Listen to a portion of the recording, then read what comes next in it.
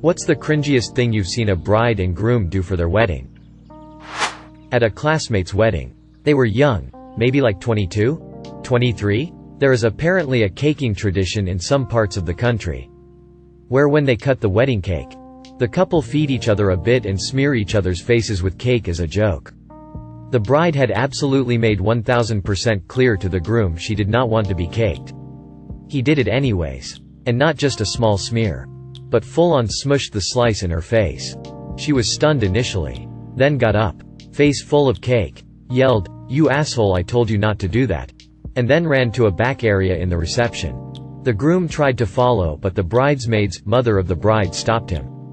So he sat at the head table awkwardly while half the wedding party rushed off with the bride. She stayed back there for like an hour. You can find the full video on my main channel. You can find it on this channel's page.